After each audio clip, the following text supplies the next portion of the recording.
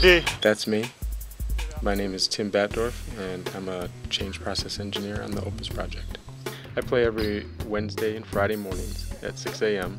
I play with, it's a group of teachers, friends of theirs, folks from my church, and it's just a great balance of guys who love the game and just enjoy playing.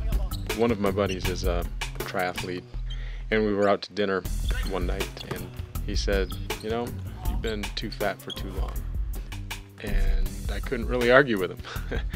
And that sounds harsh, but he followed that up with, I love you, and I want you to see your grandkids graduate from college.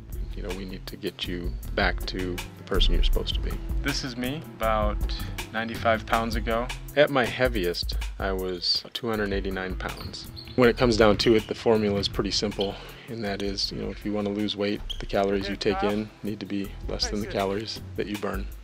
You know, and that's the ultimate formula.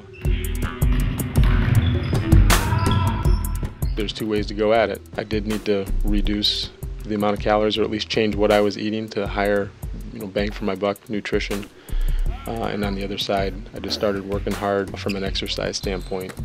Absolutely anybody can do this. So much of it for me was the mental part of it. It's deciding that that's what you want, finding sources for that knowledge to learn where you need to learn, and then just setting out and doing it. To truly sustain it, it has to be your lifestyle, and so you have to find things you enjoy that are healthy.